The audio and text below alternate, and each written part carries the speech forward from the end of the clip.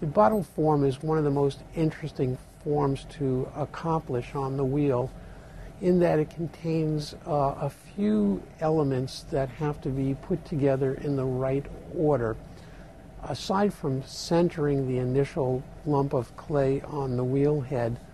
and throwing a cone shape, then the next step is developing the curve of the bottle on the shoulders and the bottleneck itself. Periodically, a challenging part of throwing the bottle is taking the water out of the interior of the form and then completing the form. In a sense, the neck of the bottle and the lip of the bottle has to be completed about 2/3 of the way through the process, not at the end of the process.